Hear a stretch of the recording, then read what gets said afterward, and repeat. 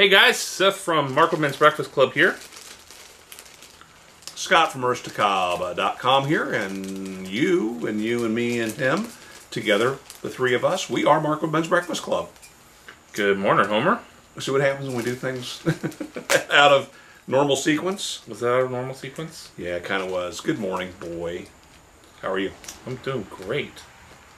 I'm doing great. We are smoking some whatever this is. Yeah, this is date and contents, according to the bag. A big bag of date and contents. It's probably 1Q, if it's a big bag of something laying around the shop. It's a good chance, but I usually label that. I am smoking in a polished nose warmer, but boy is breaking out his Chris Morgan Bones pipe. Yeah, I am. I like that pipe. It's a good looking pipe. I agree. So today, a couple things we want to talk about. I don't know about you because I really don't know you that well because you don't speak up much. But I find books about business interesting, but sometimes they trudge along. They're thick. They're hard to chew. You know, and they're because they're written in a technical way. They're al dente. They're difficult to digest. But many years ago, I had a friend who recommended to me a book on business, but it's actually on manufacturing and production. A book called The Goal.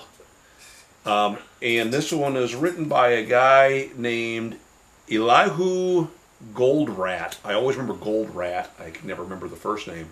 But what's important about this is the goal.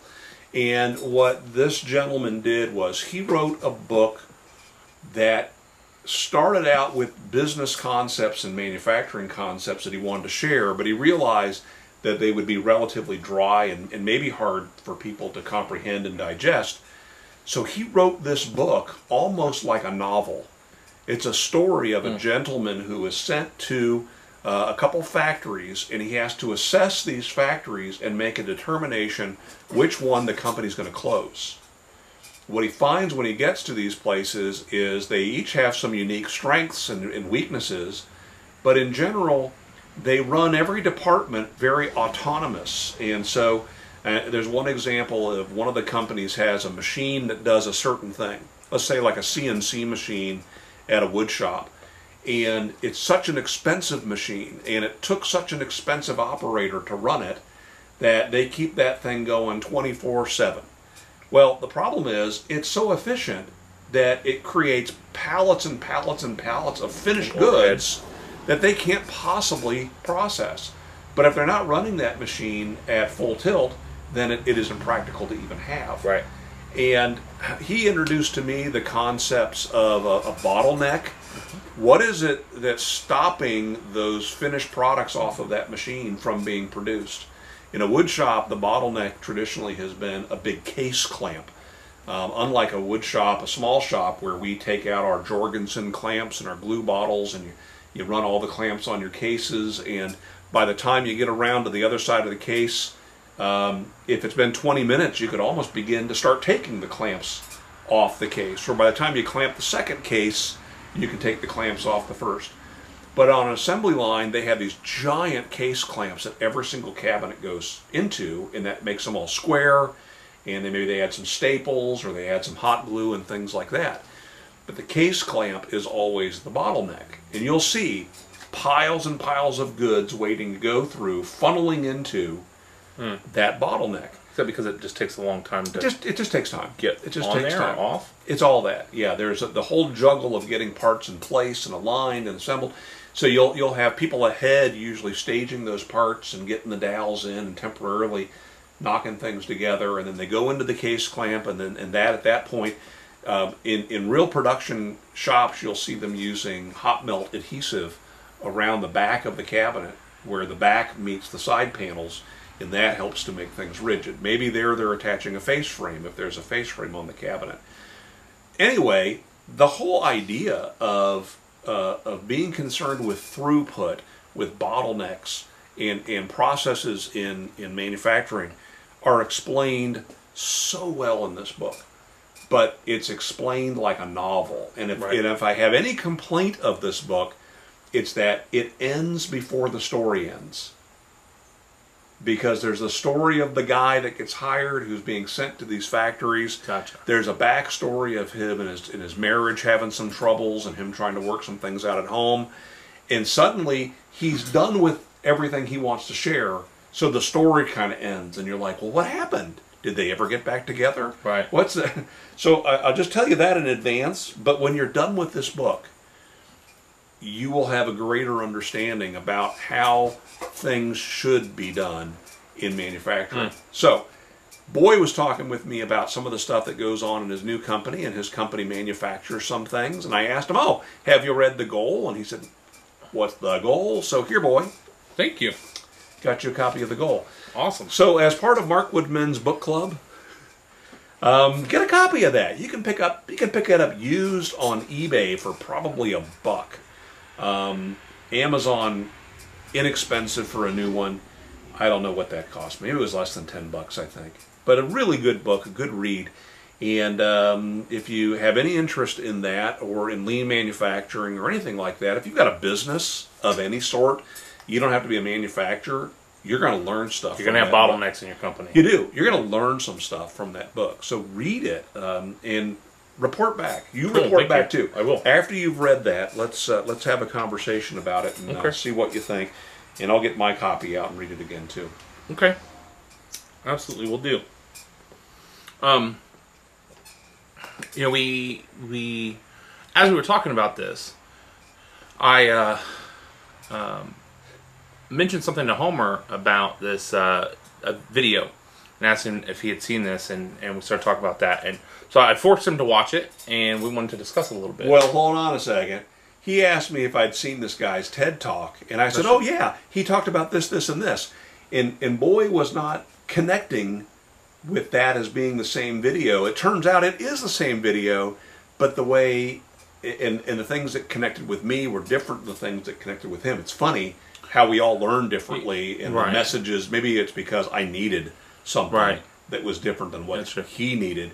Wonderful TED Talk, but this interview that you talked about was... Well, let's talk about the TED Talk real quick. So this guy's name, he's an author, and he does a whole bunch of other stuff. His name is Simon Sinek, S-I-N-E-K.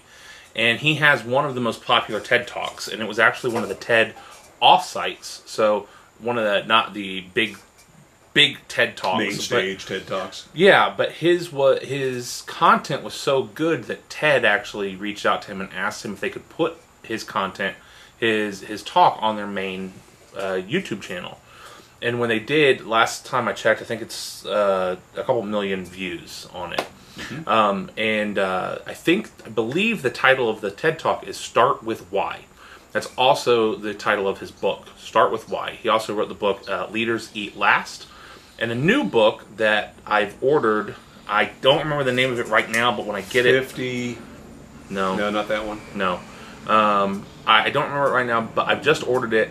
It is only being sold in hardback because they wanted to do things to it to make it tangible, with the hope of a tangible book being given to somebody else, creating a human-to-human interaction. So they've done things like they created a smell, that the pages have this perfume on them that you specifically on the book, so that you can't replicate that in a digital format. Hey, before you go on, I bought a book at a pipe store, a book called, I think it's called Pipes, or the Pipe Book, by a Hacker. And this book, I'd seen it there before. It'd been thumbed through for years. You know, it was one of those books that probably should never have been offered for sale. It was like, it should have been the one that they let you see, and then you buy the ones that are wrapped in plastic, right? But I bought it. All these years later, it's got to be 15 years later, I opened that book.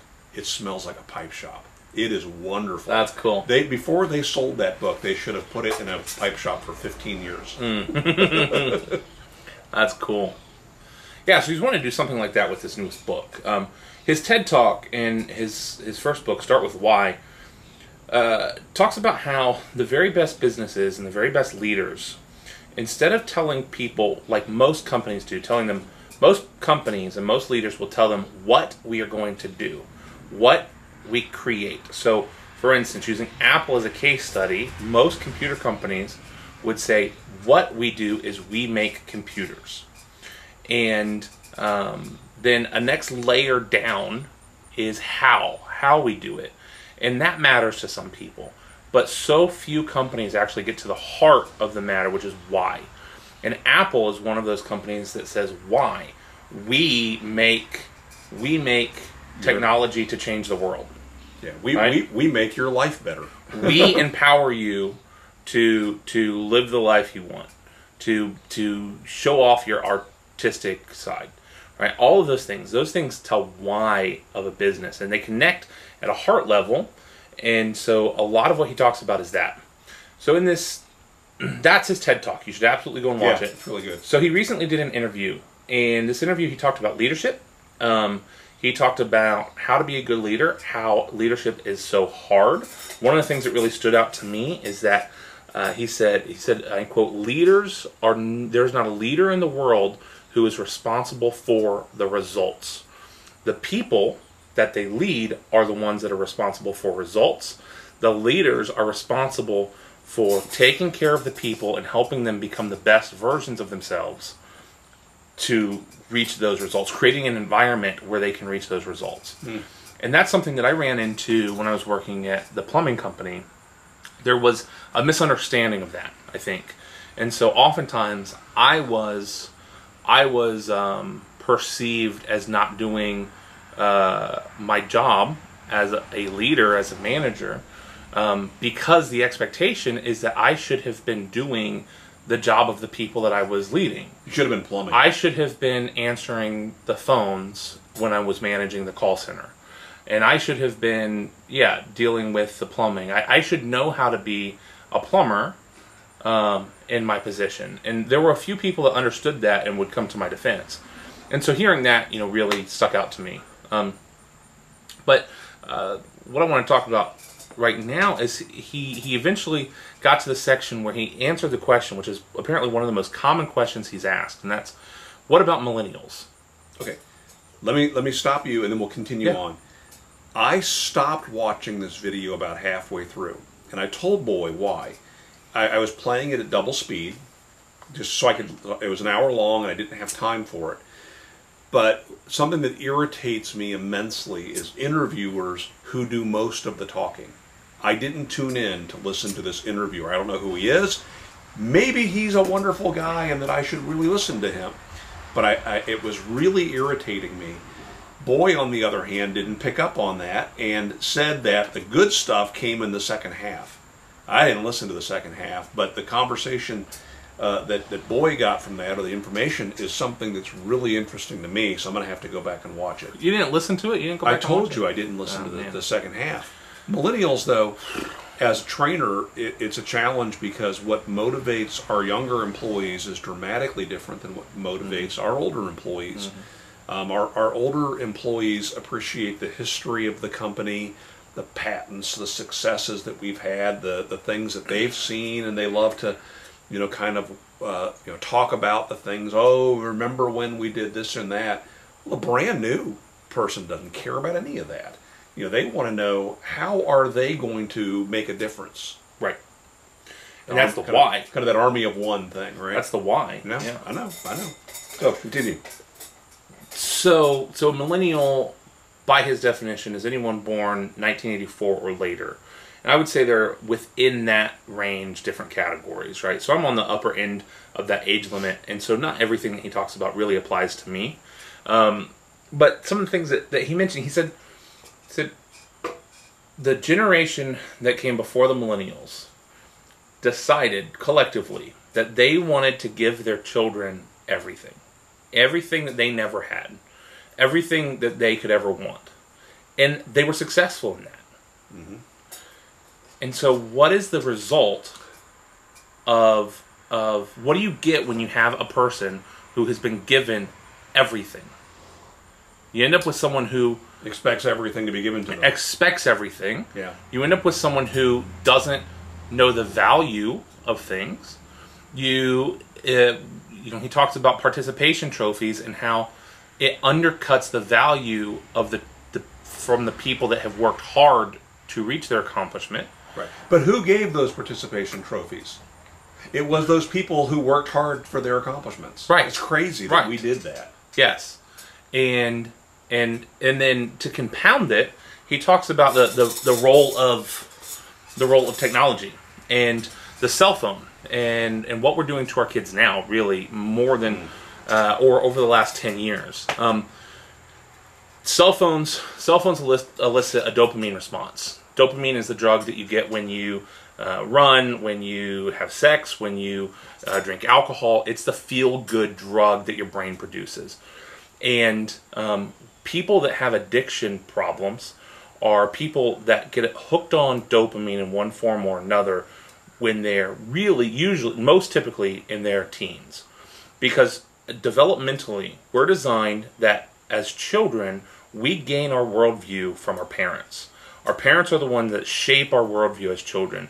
And as we develop out of that and into our teens, our worldview is sociologically should be shaped by our peers. But what ends up happening, and they see this with alcoholics, is most people who are alcoholics as adults started drinking alcohol as teenagers.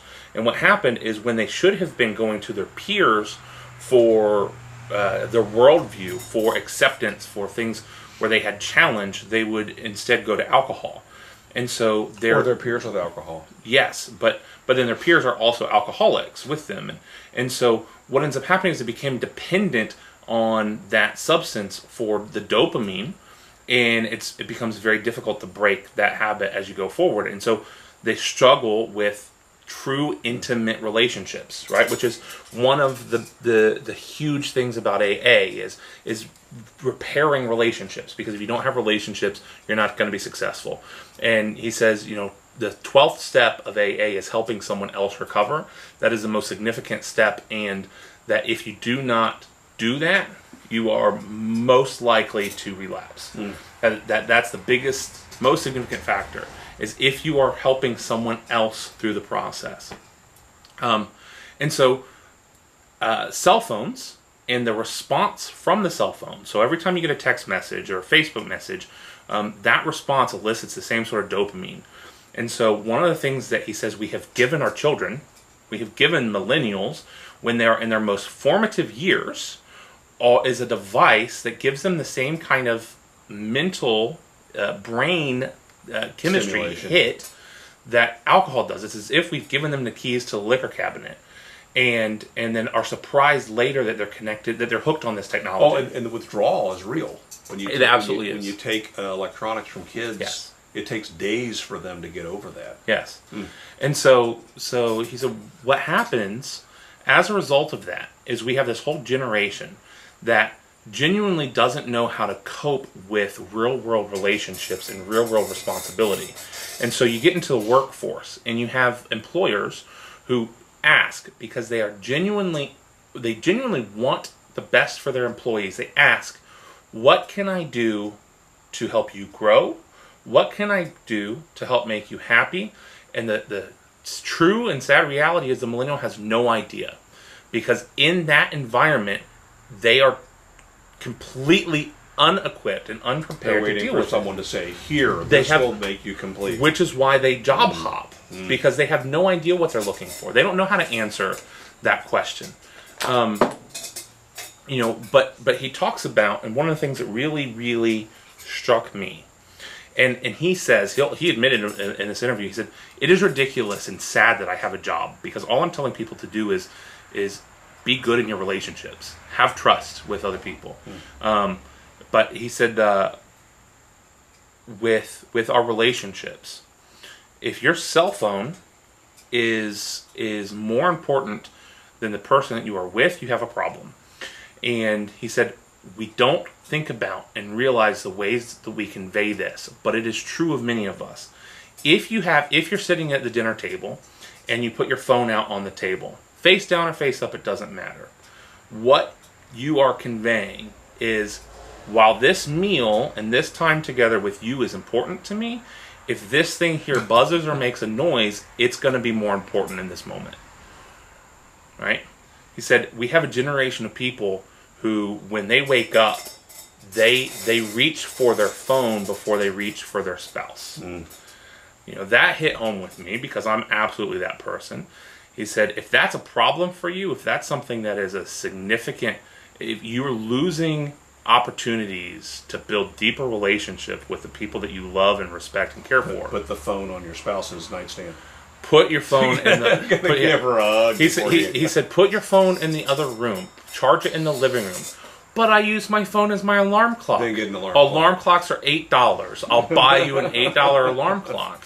Because it's just so ingrained in us. And, you know, I find myself doing that. He said, you're in a meeting room full of people that all have their phones out. How many times are you at dinner and this is what we're doing? As if this thing is more important than these relationships that are around us. And to us it is, because we're addicted.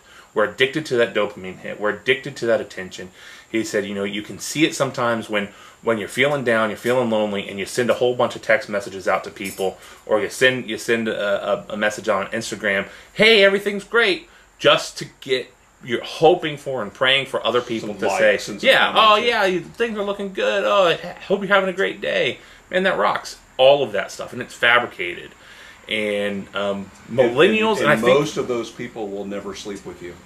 Yes, most. I think he's talking specifically about millennials, but I think that it is something that has developed beyond millennials. It's a habit that many of us have developed.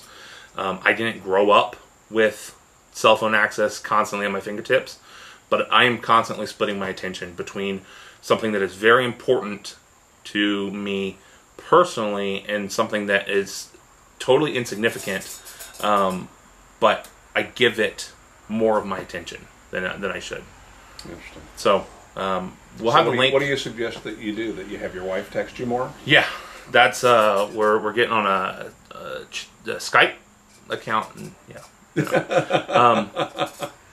No, I suggest that you guys watch this video. I think it's worth the time. Speed it up in 2 times if you have to. Wait until dinner though before you turn your phones on and watch this video. And recognize that you might not be sending the message that you intend to, or you might be sending the wrong message to those people that you love around you. So it's powerful stuff. Yeah. All right, I'm going to watch the second half of this video. You should do the same. Let us know what you think about that. Can you turn your phone off? I know I struggle with that. All right, guys, we're going to head out of here. Make it a great week. See you next week. See ya.